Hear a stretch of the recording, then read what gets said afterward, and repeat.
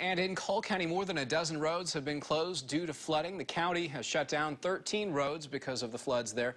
Mostly roads that are near the Moreau River, Murphy's Ford, North Branch, Oakland, and others are covered in high water. The Moreau River is just over 21 feet deep right now, and that number is expected to get as high as 23. The National Weather Service calls it a minor flood stage.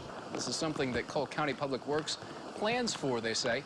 If you've ever driven down any of these roads, you will have seen permanent signs there warning drivers of potential flooding. Along with those signs, the county posts temporary roadblock signs at key detour spots. Officials tell us they're not only watching for weather conditions constantly, but crews out on the roads as well. Especially during the day, we're out just driving the roads looking, see if there's clogged pipes, some debris underneath a bridge or something, that we try and get people out there and get it moved quickly as possible.